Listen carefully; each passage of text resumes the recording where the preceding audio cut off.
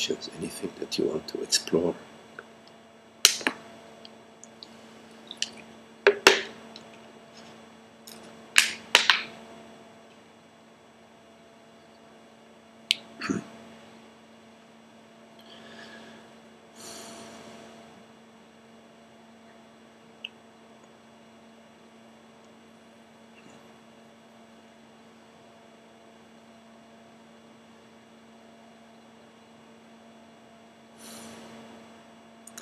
Hello, Lee. How are you? Nice to see you. Nice to be back. Great. I have a question for you. Yes. Well, I've heard you say it, and I've heard other teachers say it too. Is the way, the way out really of the me is kind of into your feelings, like your emotions and your feelings that are arising. And just wondered if you could expand on that a little bit, because it seems like the more I do this, more and more stuff comes up. So, just wondering if you could explore that.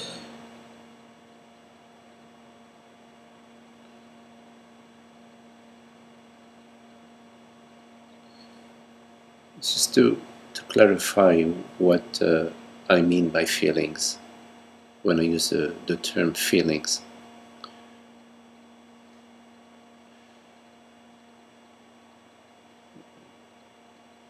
So when you contemplate a feeling, you will find that there is simultaneously a bodily sensation and a me story, thought, some kind of tale, a me tale. I feel hurt. Why did he or she do that to me? How dare they speak to me this way? So there is a feeling of being hurt, or a feeling of being angry, or a feeling of being envious, etc. That when you examine it, when you contemplate it, it has two components. A neutral bodily sensation, because all bodily sensation at their core, when you don't add the me story, before you add the me story to it, then it's just a bodily sensation, maybe in the chest, in the throat, it may be a heat, a sense of hotness in the face.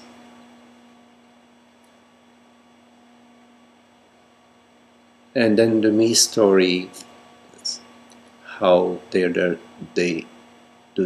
to do this to me, is usually a tendency when we are not contemplating the self, when we're not contemplating the truth, when we're not contemplating the reality. There is a tendency for that story to sort of, go into various branches, and before you know it, there is a labyrinth, and every time the thought goes into, well, I was really nice to them last week, I invited them to dinner, and this is how they dare treat me. The bodily sensation is maintained as a feeling, it does not come to the neutrality of being just a pure neutral bodily sensation. It remains as a feeling. And as the feeling is not contemplated, the sense of me is maintained. Me and, of course, it's always me and another, me and him, me and them, me and they, me and my mother, etc. My parents, the people I work with, the person in my office, whatever.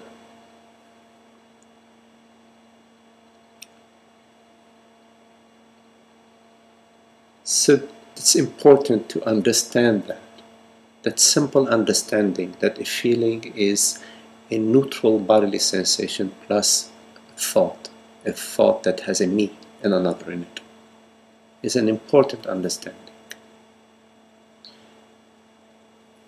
what also is helpful in looking at feelings is to also contemplate,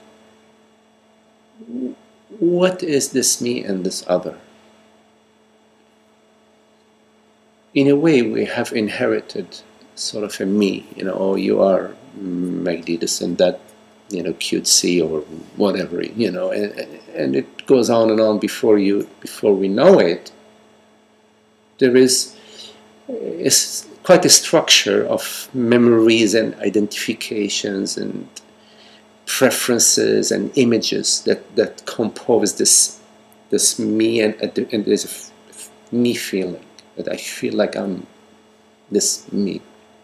It's important to contemplate that this whole structure that we refer to as me, both at the thinking level, memories and images, and at the feeling level, are not what I am. Why are they not what I am? Because they appear to me. I perceive that the sensation, this me sensation. What is it that perceives the me sensation? See, the me cannot perceive the me. The sensation doesn't perceive itself. This is something that perceives the sensation, which we refer to as I. I know that I am this and that and that and that. You see? So there is something that perceives the story, that perceives the sensation, that perceives the persona, that perceives the image. This is why in meditation, in many practices, there is a sitting in stillness, no movement, sit in stillness. Because when you are sitting in stillness, there, in a certain, for a certain period of time, let's say, you start to see these thoughts, these images and these sensations. You start to see them, and at some point, there is the question of what is it that's seeing them? You see? So it's important to come to an understanding that these feelings are appearing to, what is it that's perceiving them? I am. What is this I? So you're coming to awareness.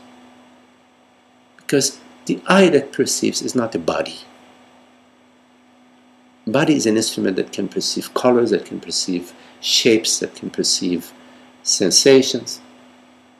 In the intricacy of the brain, whatever, it can perceive changes in temperature, can perceive changes in pressure, etc. It's a very intricate instrument. But it's just an instrument, but what is it that perceives? You see? It's an important contemplation that what perceives is not the instrument. The instrument is a means, is a tool for I, for the consciousness, to play, to enjoy, to celebrate perceiving a form. You see? Why not? You see? So, coming back to the contemplation of feelings. So there is the understanding that feelings are neutral bodily sensation and the me story. And then there is the understanding of the contemplation that I am not a me, that I am consciousness. So when you join these two contemplations together, you come to consciousness witnessing bodily sensations, witnessing a me story, me and another, me and the other story, and also witnessing the unhappiness that comes with a me and a her, or me and him. Oh, I like him, I don't like him, I don't like her, I like him. Yeah. There is an unhappiness that comes with that, and it's felt, and consciousness can perceive this unhappiness. You see. And because at our core, we love happiness. So intelligence, which is inherent to consciousness, goes, oh, that's an unhappy game. Not going. I'm not going there. I'm not going there. So, coming back to your question in terms of being open to your feelings or feel your feelings or be sensitive to your feelings, I usually do not talk that way. Because feelings, in a way, are a dime a dozen. Really, you could feel 20, 30 feelings during the day, or sometimes even more, you know. It's possible that you feel all sorts of feelings, which are like, me, oh, this, and, oh, goodness, why, you know, how come they doing this, and, oh, gee, I thought, you can spend your whole day with all sorts of feelings. So you open yourself to the feelings, you feel your feelings, you allow your feelings. I don't know what that means. Because a feeling is, when it arises, it's there, whether you like it or not. But what's important is to contemplate, what is it that's there? What is it that's what's happening? What is it? Just out of curiosity, something is happening. What is it that is happening? What is it that's happening? There is a me story, an I and you. That's on deck. That is believed in, meaning at that moment, I have sort of chosen to forget that I am not a body-mind. I've chosen to identify as this body, and how dare you walk in and not smile at me? How dare you not greet me the right, whatever. Yes? I have chosen to identify with the body-mind, and therefore identify you as another, me and the other. And inevitably, what comes with that identification are all sorts of feelings and emotions, which are feelings on steroids. Yeah, we all know them. We all, you know, these peaks in feelings. Now, in the absence of feelings, meaning when more or less all is well, I'm not thinking about somebody wrong speaking to me and wrongly, or acting in a way that is displeasing to me, in the absence of a feeling. It's not necessarily peace and happiness. Why? Because I still have not come to the knowing of myself. There is a hum, there is a background, a me feeling background. It's not a feel, it's a me sense. There's a sense of me in the space. You see? It's a me sense of me. So there is a sense of me, a sort of a general sense of me, a general malaise. And then there are feelings. And then there are emotions. That's in the body-mind realm. Consciousness is not in that realm at all. Consciousness is the realm of peace, beauty, love and happiness, joy, freedom. Which is our true nature, what is referred to as the true I, the true self. And the true self is beingness, or eternal beingness. It's eternal beingness. It's what the true I. And the me sense and feelings and emotions are beingness forgetting itself in a way. And in order to experience the emotions and feelings and the world of multiplicity, it forgets itself. And in forgetting itself, it identifies. It's not a true activity. It's not an actual change. It's not that consciousness becomes a person, because consciousness is not in the realm of the phenomenal realm.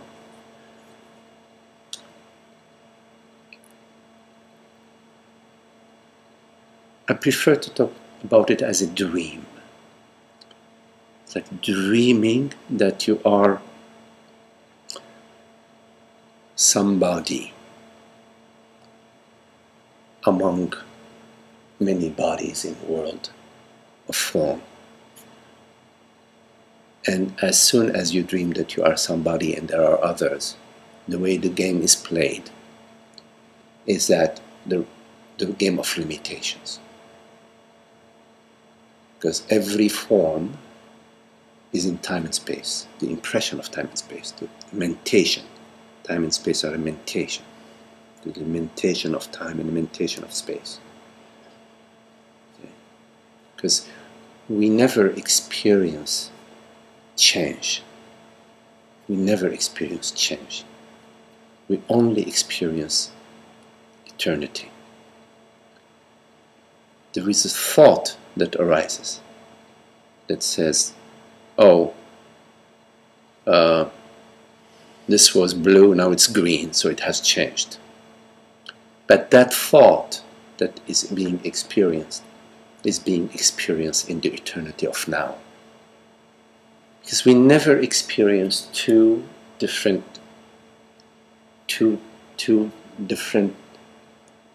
events in a way, to say, oh, this is this and now it's that, it's changed. It's just a thought. There is a thought that we're experiencing now that says, oh, I've grown, for example. I was a 12-year-old boy, I was 5'2", and now I'm 5'12", whatever, 5'10". Yes? That's a thought. We don't experience. Anyways, I'm going too far with your question. So that's the.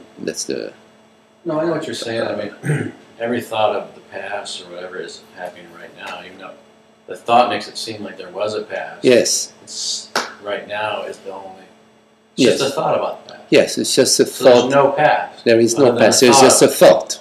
There is a thought of what? Of it. the past or whatever. We have A memories. Or thought. images. There is a thought. Right. A thought of. What do you mean a thought of it? There Of is the a past. thought. It's a thought. You say, Of okay, what past? when I was younger, There's a thought. it's a thought. There is a thought. So there's no real past. There is a thought. Yes. There is a thought that That arises. happens now. There is a thought. Or not. But the thing about the emotions is that.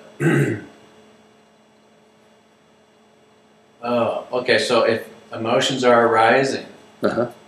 I have a story that Yeah. it's clearing. So it's clearing. So if it's clearing, just the advice would be maybe just to remember who's seeing the clearing, or who's witnessing the clearing, or what is witnessing it, or you know what I mean? Like instead of thinking I'm a me having emotions. Well, if you are interested in something clearing, then you're still interested in your person. Yeah. Exactly. So you are in the clearing business. Yeah, exactly. You're a garbage man. Yeah, exactly. Garbage men are in the clearing business. Right. Why are you interested in the clearing business? I don't know any other. I mean, I'm not interested in it, but it seems like that's what's happening. What's happening? Emotions come up, and I'm not. I mean, I be a me. I identify with them. Okay. When I say, "Oh, I'm having an emotion. Yes, I'm clearing." Absolutely. When an emotion comes up, there is a me on steroids right there. Yes.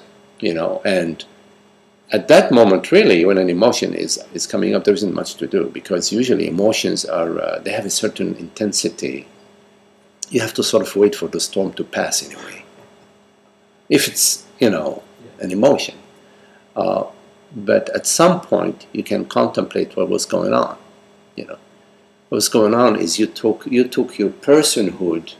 You gave your personhood importance. Is that you're giving your personhood importance? Like, oh, I'm so important.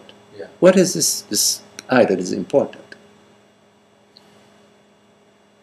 It's just a story. It has to be me, the person. Yeah. I'm me, the person. I'm important. You mean I'm me as a person, right? Yeah. So when you contemplate what is this me as a person, what is your experience of the person? When you're experiencing yourself as a person, what are you experiencing? Thoughts of me, I guess. Okay, you're experiencing a thought. Yeah. What is it that's experiencing the thought? Consciousness. I. I. I mean consciousness. But Yes. I'm focusing on the me aspect as opposed to the consciousness aspect.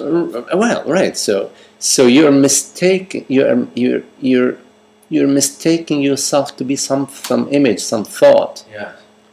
Everybody's doing that, and it's like a nightmare, man. Yes, it is. Yeah. So don't do that. So focus on the consciousness. Absolutely. Why do you want to be like this, and this person's trying to be that, and then they shift? Suddenly they feel different. So focus on the consciousness. Have you ever been with people who like they shift? You know, one day like they feel like this, and next day you don't know how to please them. You know what I mean? Yeah. Because their thoughts keep shifting. Now it's this way, and now it's this other thought that's appearing, and then that other thought that's appearing. Because in fact, they're looking within their thoughts for their happiness. So they try this thought, that doesn't work. Oh, now it's that thought, that doesn't work. Now it's this thought, that doesn't work. You see? You never pleased me ever through thought. As images, you know, you take yourself to be some image, and now this image has to be happy. Yeah. What kind of this is mental? Yep. Exactly. So don't do that. So focus on consciousness. That's what you are. Yeah. What are you? I mean, you have to ask yourself. Ask myself what I am. What? Well, doesn't it make sense? Yeah. It makes sense to me to ask myself, what am I? I mean, it's a simple question. What am I? To myself. I'm asking this to myself. What am I? Just to myself. Before I freak out on her or on you or on him, I ask myself, wait a minute, what am I? What's going on here? What am I? I ask myself, what am I? Because what is going to freak out is I, right? I'm going to freak out. Yes. But before, what am I? Before I freak out. So wait a minute, what am I? Okay. Now, I could take myself to be somebody. But before I take myself to be somebody, what is this myself? What is this self that I'm going to make now the self to be this person that should not be talked to in a certain way? No, don't talk to me that way. I mean, before I take on that persona, what is it that's going to take on that persona? So I ask myself, what am I? What am I? What is it that's asking this question? What is it that asks the question, what am I?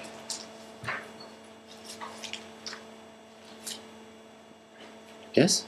So I am asking, what am I? I ask, what am I? I'm asking, what am I? So I is asking, what is I? I am I. I as what? I as nothing. Why add as something? Just I. I know the mind says, what are you talking about? It's got to be as something. It's got to be something. I mean, tell me, elephant, pig, bird. Does it tell me? No. We have to sort of tell the mind, just relax. We're gonna come to you in a minute. I just have to sort of talk to the mind. Say, just relax. We're just staying with I. Just I. Can I just stay with I? Without any add-on. Without any add-on. Why not? Because there is I. Yes? The I-ness. I know I am. Okay, and then I say, oh, okay, but I'm a woman, or I'm a man. Before that, I know I am. So just, why don't you just stay with I? Okay. And then you can say, well, wait a minute, everybody's I. And in my experience of I, when I say I, like right now, I, does it exclude this perception? No. I can say I, and I say, well, wait a minute, this I includes this perception. You follow? Yes. So basically focus on the I before anything. No. Just. Do you follow that when I say I just say right now, I say I, it includes this perception. Don't look for you're looking for some sort of method. Don't go home. I want you to go home empty-handed. Okay? With nothing. Okay? Just when you say I right now, the question is, does it include this perception? Just ask yourself. Is this perception apart from I? When I say I, just say I. When I say I, does it exclude the breath?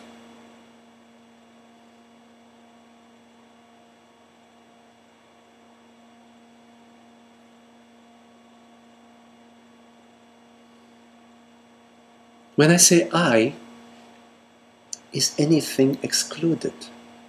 You could ask yourself this question.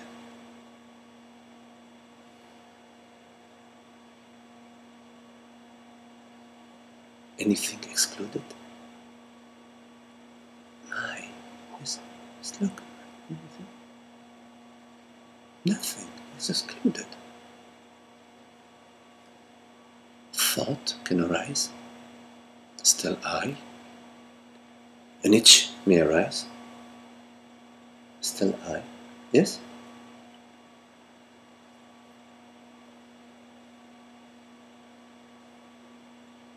Somebody says, oh, you're stupid. You're speaking nonsense. Still I. It's included.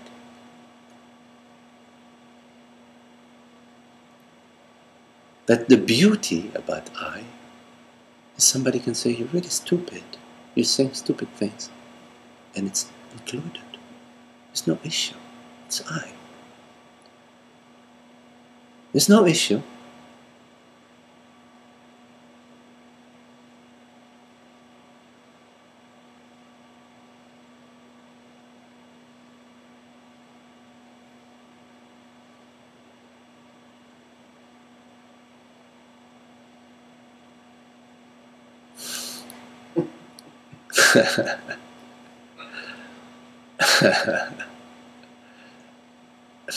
Thank you.